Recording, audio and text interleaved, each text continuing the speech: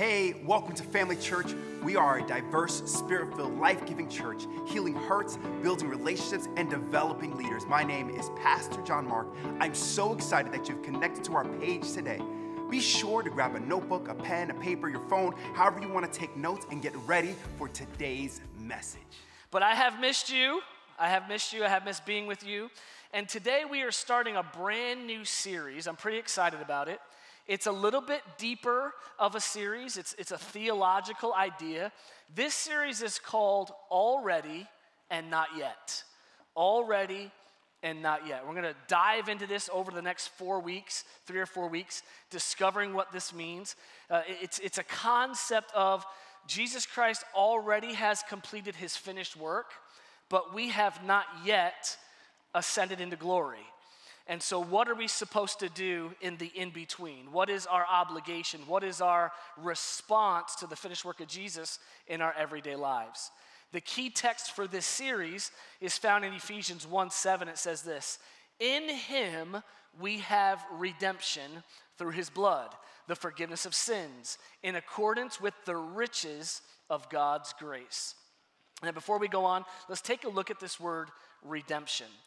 In Jesus, in Christ, we have redemption through his blood. And redemption refers to the work of Christ on our behalf, whereby he purchases and ransoms us at the price of his own life. So he gave his life so that we could have life. You got that? Has anybody ever redeemed a 5-cent can back at the little machine that crunches it? You get your 5 cents back. You know, you paid 5 cents when you bought that soda, but you redeemed it back when you put it in the machine. It's a buy back. Jesus bought us back, but the price of buying us back from sin, buying us back, let's say from Satan, was giving his own life, securing our deliverance from the bondage and condemnation of sin. We're going to unpack that today. Father, we thank you as we get into your word today. We pray that you would open the eyes of our understanding, enlighten us to your truth, show us things to come today. In Jesus' name, amen. Are we there yet? Has your kids ever said that? Traveling on a trip from the back seat? Or maybe you remember saying it as a kid. Are we there yet? I asked that question once. One time as a kid, we were driving from New York down to Florida. We were going to go to Disney, the happiest place on earth. We're driving, and I said, "Are we there yet?" And my dad was not happy about that question. He said, "Boy." Now, my dad says boy. It's a problem. He forego every formality of name, and it's just boy. Boy, when the car stops and we get out, we're there. That was his answer. And I could just see in his eyes that he was not very happy about the situation. We were only about an hour and a half into the 24-hour drive. But as you know, if you're driving from New York to Florida, you're not getting there on one tank of gas. It's about 7 tanks, right? So we pull into the first gas station. The car stopped. We got out. "Dad, are we there?" "Shut up." Never asked the question again. Never asked again. Are we there yet? In the movie The Incredibles, the kids ask Mr. Incredible the same question. "Are we there yet?" And Mr. Incredible responds in a little bit nicer way than my dad responded to me. He says, "We'll get there when we get there. We'll get there when we get there." And in light of biblical truths and this concept of the kingdom of God and already and not yet, we see that the biblical reign of God has been brought to the world through Jesus Christ, but we are still the kids in the back seat wondering why the world doesn't look like we're there yet, right? Jesus Christ comes to earth. He brings his kingdom on earth as it is in heaven. Jesus Christ comes. John the Baptist says, "Repent, for the kingdom of heaven," or the kingdom of God, "is at hand." Jesus is here. The kingdom is here. But I don't know about you, but sometimes I don't feel like a Christian. I don't feel saved. I'm still struggling with some stuff. And if the kingdom of God is here, and I have salvation, and I have been redeemed, then why do I struggle with a bunch of stuff? Can I be transparent for a minute? Man, I struggle with overeating. And all y'all sitting there in judgment. Thanksgiving's coming. We'll see what's up. We'll see what's up. We'll see if you overeat too. Right? Come on now. We all have something that we deal with. It might be, a negative attitude. It might be gossip. Right? Talking about someone behind their gossip simply is talking about someone behind their back, offering no solution to fix the problem. That's gossip. A lot of us do it. Church people love to gossip. They call it a prayer chain, but it ends up being a gossip chain. Did you hear what happened? Okay, are we praying for them, or are we just talking about the... Anyway, you get what I'm saying. If I'm redeemed and I've been bought by the blood of Jesus Christ, then how come sometimes it's hard to be good? It's hard to be a Christian. It's hard to live by Christian ethics. If I'm saved, why do I struggle? If we are in the kingdom of God now on earth, then why sometimes does life seem so hard? What are we supposed to do right now? How are we supposed to respond to God in life today? Let's go to Scripture. Let's break this down. Let's look at some passages and then set up this series. Ephesians chapter 1, verse 3 through 10 says this. Praise be to the God and Father of our Lord Jesus Christ, who has, say has, past tense, who has blessed us in the heavenly realms with every spiritual blessing in Christ. This is a finished work. This has already happened. So, man, but this is kind of hard, right? He has already blessed us with every spiritual blessing. How come I don't feel like it then? How come I feel like I don't have every blessing? How come there's days I don't feel blessed? And sometimes it's like we got these sunglasses on, these lenses that are kind of blocking us from seeing the truth of the blessed life that we actually have. Sometimes there's things that are just blocking us from walking in the blessings of God. It's not because we don't already have them. We just don't actually access them. We beg God for blessings we already have, or at least have access to, and many times we don't walk and live in it. So he says, we have already been blessed with every spiritual blessing. For he chose in him, in Christ, before the creation of the world, to be holy and blameless in his sight in love. He chose before the foundation of that we are to be holy and blameless in his sight in love. Watch this, verse 5. He predestined us for adoption to sonship through Jesus Christ in accordance with his pleasure and will. Man, that's a whole nother theological debate that we could be in the topic of predestination. Predestination. What does predestination mean? Does God pick and choose who is going to heaven and who's not going to heaven before the world was created? Now, let me just explain this on our theological point of view, and maybe you disagree and we can debate that some other day. But before the creation of the earth, God predestined that all men should come to the saving knowledge of Jesus Christ. He created a plan whereby all people could be saved. Now, will all people choose Christianity? No. And God knows that. Now, what we have to understand this is foreknowledge doesn't mean that God is micromanaging and making those things happen. He knows all things, but he's not controlling all those things. God is not making you be a Christian or not making you be a Christian.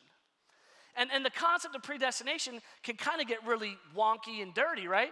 Because you could raise your kids in the way of the Lord. They love Jesus Christ. But predestination would say, even if you accept Jesus, even if you live a perfect life, if God didn't choose you, you're not going to heaven. Well, that stinks. That stinks. Because my Bible says, all who call on the name of the Lord shall be saved. Now, you talk to someone who believes in predestination, and they say, well, all doesn't mean all. Well, let's just stop being stupid. If it says all, it means all. It means all people. And the concept behind that was, at that time, the truth or the Torah was written to the Jews. And they're coming out and saying, no, Gentiles, Samaritans, all can believe this gospel and come to the saving knowledge of Jesus Christ. So what did God predestine, or what did he predetermine? He predetermined the plan of salvation.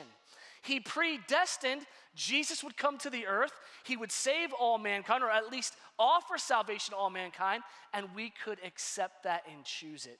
He predetermined that all should come to sonship in Jesus Christ. To the praise and the glorious grace which he freely given us in the one he loves. Verse 7, in him we have redemption through his blood, the forgiveness of sins, in accordance with the riches of God's grace. Now I'm going to tell you about this. The riches of God's grace ain't ever going to declare bankruptcy. The riches of his grace ain't ever going to run out of funds like Social Security. That's a joke. The riches of his grace is eternal, and that is your salvation as well. He's equating your salvation to the riches of his grace that he lavished on us, lavished lots and lots of grace. With all wisdom and understanding, he made known to us the mysteries of his will according to his good pleasure, which he purposed in Christ. And that's kind of tricky too. Like, what do you mean he showed us the mysteries? I still don't understand the Bible. You're talking about the mystery of the gospel. The mystery of the gospel was Jesus Christ. He made it evident. It wasn't some idea. He actually sent a person, a human being, so that the world was left without excuse.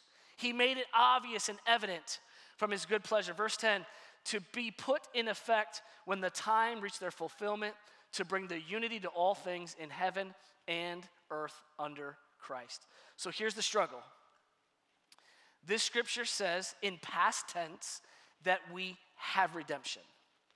Redemption is ours. We've been bought back. The price has been paid. We have been redeemed.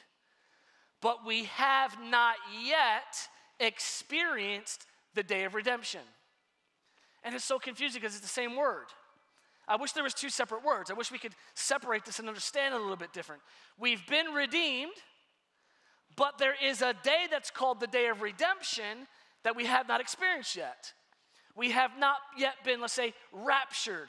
We have not yet been glorified. We have not yet ascended to heaven to be with Jesus. So we're in this in-between moment. We have Christ, we have salvation, we are redeemed, but we haven't yet experienced the day of redemption. Let's look at that in Ephesians 4:30. And do not grieve the Holy Spirit of God, which whom you were sealed for the day of redemption. This hasn't happened yet. We're sealed, but we haven't seen the day of redemption yet. So we have these bookends of redemption. We've been redeemed. There's redemption of sin. But don't grieve the Holy Spirit who has sealed you until, future tense, until the day of redemption. So we're in this in between. And this can be kind of confusing. So I'm going to take this confusing theological concept of already and not yet, and I'm going to try to make it somewhat plain and simple. And through this series, what I want to look at is maybe not so much proving already and proving not yet. I want to look at what is our response supposed to be in the in-between, in the middle of it, our lifetime. What is our lifetime supposed to mean? What are we supposed to accomplish in our lives? I think the dash between your birth date and your death date should mean something. It shouldn't just be a blank horizontal line. It should be a story. It should have a whole story connected to it. There should be a bunch of things that you've accomplished in that life. Here's what I know. Christianity was never designed to be a spectator sport. We were never supposed to just sit back and watch God work. We were invited into a community of believers to act out or live out the Christian life. There are some things that we are responsible for in this life. So here's the deep dive. Both the Old Testament and the New Testament has this word kingdom. Say kingdom. Kingdom. And a lot of times when we think of the word kingdom, we think of a castle, a building, right? Like we're gonna get our hiking boots on, we're gonna climb a mountain, we're gonna see this big castle, and there's the kingdom. And that's not really what the term kingdom in the Bible means. So both Old Testament and New Testament, both Hebrew and Greek, have this word kingdom. In the Old Testament, it is the word malkut, which is M-A-L-K-U-T, malkut. And in the New Testament, it's basileia, both meaning kingdom. And it is understood as a dynamic term in its nature. And it means not a building or a castle, but it means the rule of a king. The kingdom is the rule of a king. The king's rule. So it didn't matter where the king was, wherever the king was his kingdom, because it was his rule. As long as he was alive, he ruled as the king. And it is ever seldom in the Bible in reference to a static sense or a territory. So as a result, in the vast majority of instances in the Bible, it would be better translated, instead of saying the kingdom of God, it would be better translated to say the rule of God. So when John the Baptist says, repent, the rule of God is at hand. The rule of God is at hand. God is here. His ruling power, his ruling reign has come to earth. And Jesus understood it this way. And it's evident from such passages like Luke 19:12, when Jesus said, a man of noble birth went to a distant country to have himself appointed king. Literally, it says this man traveled a distance to receive a kingdom, to receive the rulership. Maybe you understand this one. Matthew 6:33, seek ye first the rule of God. Seek ye first the rule of God, right? Because if we say, seek ye first the kingdom of God, what are we talking about here? Seek ye first, what, the castle? Seek ye first the church building? No. Seek ye first the rule of God in your life. Let God rule and reign. Let God help you make decisions in your life. Let him be the leader in your life, right? So understood as the reign of God, it is possible for Jesus to announce the fulfillment of the Old Testament promises when he says, I'm here. This is it. The rule of God is here. Indeed, the kingdom of God is already now. It's already here, right? So now we're going to come back out of the deep end. I had to set this up for the series. The kingdom of God, Jesus Christ, has already come. We already have access to God through salvation. We celebrate this. We participate in this. We do salvation calls. We do water baptisms. All of this is surrounded around the already. What we struggle with is, what do we do about Christian ethics and biblical living until he returns?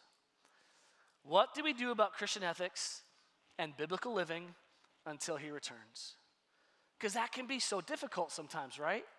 The Bible says, let no corrupt communication come out of your mouth, but only that which is uplifting to those who hear it. But sometimes some of us in here, not saying everybody, but some of us struggle with saying dirty wordies. And then we even have like a scale of what dirty wordies are acceptable and which ones are not acceptable. Right? Like there are some four-letter words we can say that's, whatever, it's just whatever. And then some of them you say, it's like, whoa, where did that come from, right? I mean, that's part of Christian ethics and biblical living. Like, what is your belief and your view on saying bad words? Is that uplifting to people who hear? Like, what do we do in this in-between? So we have a verse like Ephesians 1:7 that says we have redemption. And then we have another verse in same book of the Bible, Ephesians 4:30, it says, but you don't have redemption yet. We have redemption, but you have not yet had the day of redemption. Let's go even further. 1 Corinthians 1:2. Check this one out. To the church of God in Corinth, to those sanctified in Christ. Past tense, right? They've already been sanctified in Christ. To those who have been sanctified in Jesus Christ and called to be his holy people, together with all those everywhere who call on the name of the Lord Jesus Christ, their Lord and ours. right? So how do you become sanctified or set apart? By calling on the name of the Lord. It's right there. But then it becomes very confusing because we're not completely sanctified. 1 Thessalonians 5:23 and 24. May God himself, the God of peace, sanctify you through and through. Well, doggone. Am I sanctified or not? Am I sanctified or not? Yes, I'm already sanctified, but I'm not yet fully sanctified.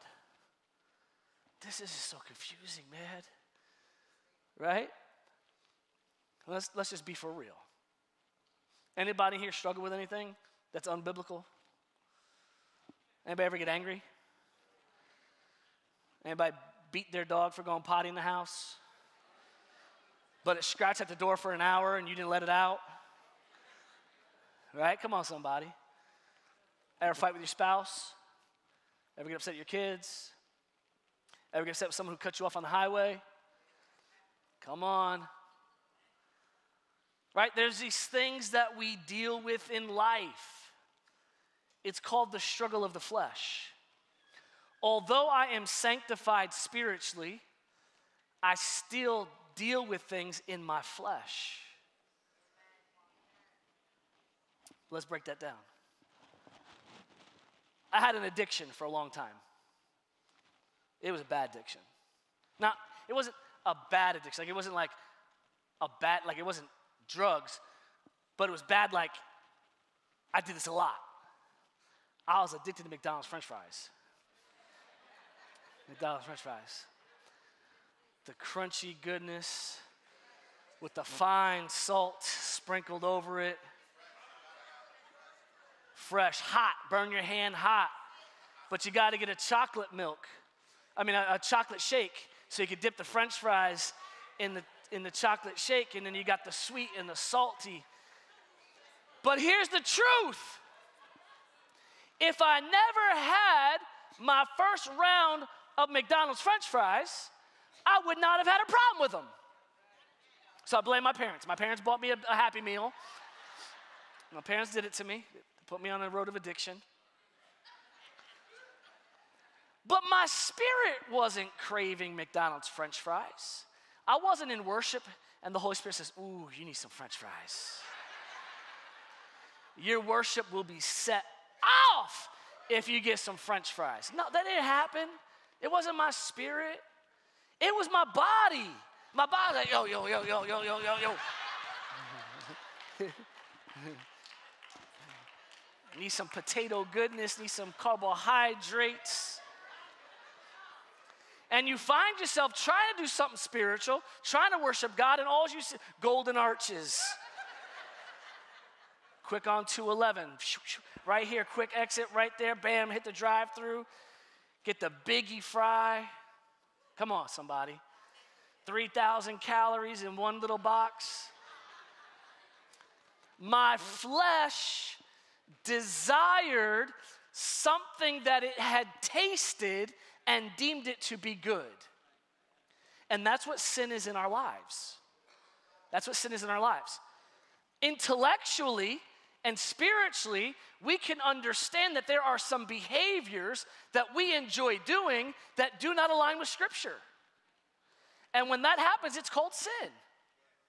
It's called sin. There are desires of the flesh that we have done, and the reason why we have an addiction to it or affinity for it or keep coming back to it is because our body defines it as being pleasurable, as being good.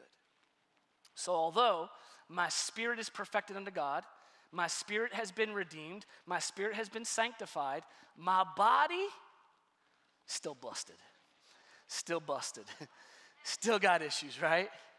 Still got some problems, still got some anger that I deal with, still got some resentment, still got some neurotic emotion, right? Like for me personally, I lean to negative emotion before I lean to positive emotion. I can always see the glass half empty. Tell me it's half full, I'm like, but I drank half of it. Still not full, right? Like in my own life, I deal with these things just like many of you. Because although we have already arrived to salvation, we have not arrived to glorification. I'm just taking a lot of time to set the base for the series, okay? It's going to be a little bit more fun, a little bit more light the further we get in it. Believers are encouraged both by the victories of the already and the defeats of the not yet. There's that struggle. There's this defeat of the not yet. Like maybe some of you are dealing with something in your body, like sickness or disease. And we understand that healing has been provided for us, but I have not yet seen the manifestation of it. And it feels sometimes like we're in a waiting area, a waiting zone. God, your word promised that it's done, but I have not yet seen it manifest in my life. And this is hard. So is it real or not? Do I have healing or not? And we're in this moment of in between. Similarly, because we have experienced defeat, we have experienced sorrow, we have seen the corruption of the world around us, hopefully, instead of us turning away from God, we more eagerly await the not yet.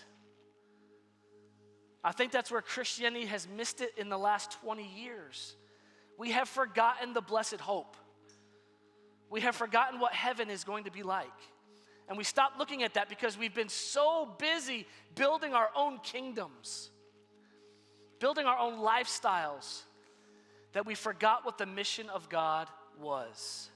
I want to read this quote to you by George Ladd. It's up on the screen if you want to take a picture. It's kind of deep and complex. Maybe go back and read it if you take a picture. Before the eschatological appearing of God, and it's a fancy word for the end times. Before the end time appearing of God's kingdom at the end of the age, God's kingdom has become dynamically active among men in Jesus' person and mission. So Jesus came to this earth to bring his kingdom rule to activate the army of God, to activate us to be part of Missio Dei, the mission of God. This is literally what he did. The King of Kings, the Lord of Lords, came to earth to activate us to service. So what this is saying, the kingdom in this age is not merely the abstract concept of God's universal rule to which men must submit. No one has to become a Christian. We have free will. Watch. It is rather a dynamic power at work among men. It's at work among us. It's for us and through us. Before the apocalyptic coming of God's kingdom and the final manifestation of his rule to bring in the new age, God has manifested his rule. He has manifested his kingdom to bring men in advance of the eschatological era, the blessings of his redemptive reign. There is no philosophical or historical or exegetical reason why God's kingdom, God's rule, cannot manifest itself in two different ways at two different times to accomplish the same ultimate redemptive end. Now, I know that's deep, and you may not comprehend it right off the bat. He's just basically saying this, man. We cannot put God's kingdom in a box, because God himself operates outside of time and space. So we must understand that there are two workings of redemption, the already and the not yet, and he can work both at the same time. But for us, we can't. We can't. We don't fathom that, because all we really know is right now. And for some of us, right now is really good. And some of us right now is really sucky. For some of us, it's hell on earth. Some of us, it's heaven now. Right? For some of us, it can't get any worse. And for some of us, man, it couldn't get any better. So I don't know what now you're in. I don't know what now season or now moment you're in. But there is a purpose and a mission for which you were created and why you are here right now. It's the mission of God. It's the mission of God. You are not here just for you. You are here for the person next to you. You are here for the neighbor that lives next to you.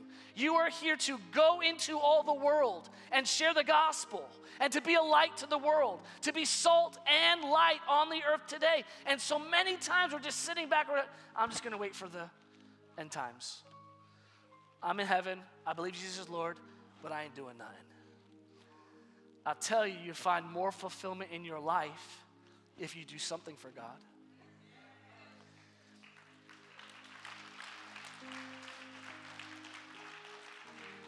Maybe you're here today. Let me back this up. No one that is here today is here by accident. It is not by accident that you got invited to church today. It is not by accident you decided to roll out of bed and drag your whole family. It is not by accident that your wife bribed you and blackmailed you into coming to church today. It is not by accident that you are here today. But the predestination of God, who before the creation of the earth saw you, saw this moment. It's a kairos moment. It's a window of time. He saw this time and says, that void, that emptiness, that lack of hope, that lack of drive, that need for purpose, it's me. What you're missing is me. You're missing the anointing that breaks every yoke of bondage. You're missing the freedom that comes with knowing Christ. You're missing the Holy Spirit that will give you power to be a witness. See, I love that about Acts 1:8. Acts 1:8 says this, like, when you receive the power of the Holy Spirit, that's what transforms you into a witness. Not that you go witnessing, but your life becomes a witness. Listen, what makes Christmas time so magical is going around looking at the lights. They're beautiful, they're attractive, they draw us in, they're inspiring. And God says, you are the light of the world. You're the light that darkness is looking for. You're the light that is attracting. And then Jesus says, but if you lift me up, if I be lifted up, I would draw all men unto me. So let people see the light, but point them to the cross. It's really not that hard. You don't have to know theology. You don't have to know the definition of eschatology, exegetical, and none of that. You just need to be a reflection of the glory of God. A reflection of the glory of God. That's what we're supposed to be doing in the in-between. The in-between. Inviting people to church, being a good neighbor, helping the poor, sowing into the kingdom. There's an agenda. There's a mission. But I want to talk to the person today that is here who's been struggling in this moment of life. Maybe you've gone through a breakup. Maybe you're not doing great in college. Maybe you've lost your job. Maybe everything in life is great, but yet you're just not happy. Like, why am I not happy? I've got everything I need. On paper, I look like I got a great life, but I'm just not happy. I'm not fulfilled. There's a void. There's something missing. Might I ask, like, maybe you've never fully surrendered to the rule of God in your life. Maybe you haven't. Maybe you have a mental assent. You have an agreement to the ideology of Christianity. Like, yeah, that's good. Jesus was a good person. I agree with that. But agreeing that the Bible is true is not the same as accepting Christ as your Lord. Two completely different things. Because when I accept Christ as my Lord, it means I submit to his rulership. I submit to his leading. I submit to his direction. Now, does that mean that, okay, I submit to God's ruling, his direction, and now I'm perfect? No. No. Spiritually you are. Physically, you're going to mess up the next day. But then the Holy Spirit comes in. And I just want to give you this teaching. The Bible talks about the conviction of the Holy Spirit. And man, I've just heard it molested and messed up so many times. I just got to tell you that God is a good God. Amen? The Bible says that the Holy Spirit will convict sinners of sin. Right? And then the Bible does say that the Holy Spirit will convict Christians. But it's not of sin. The Holy Spirit's not convicting you when you mess up. The Bible says that the Holy Spirit convicts Christians of their righteousness. That's two completely different things, right? So when you mess up and you hear that thing that says, you're so stupid. Why are you so dumb? Why do you do that same thing over and over again? What's wrong with you? That's not the Holy Spirit. The Bible says that the devil is the accuser of the brethren. So hopefully you ain't listening to the devil. Hopefully you ain't listening to the devil. You might be listening to your own psyche. You might be listening to your own insecurity of what you think about yourself. You may be telling yourself that you're stupid, so dumb, but never the Holy Spirit would never say that. You know what the Holy Spirit would tell you? You have the mind of Christ. The Holy Spirit says, you can do all things through Christ who strengthens you. You are 10 times better. You're blessed in the city and you're blessed in the field. Everything you set your hands to will prosper and be successful. You can do all things through Christ who strengthens you. He reminds you, he will remind you of who you are. Come on, somebody. And some of us need that reminding. Some of us need the reminding of how great you actually are, how beautiful you are, how anointed you are, how blessed you are. Some of you got some beautiful families raising great kids. And I know that you may have struggles and sticky points. And, you know, when they're 13, they become straight idiots. I get that. Maybe someone's struggling financially. Someone's struggling in their marriage. Someone's struggling at work. And I get that. I understand that. But today I would ask that if you've never invited the Holy Spirit to be part of your life, if you've never invited the kingdom rule of God into your life, today's a Kairos moment. Today's a window of opportunity. Today's the day of salvation, as the Bible says. Make today a turning point in your life where you say, I remember on this date, I gave my life to Christ and I began to serve him and follow him.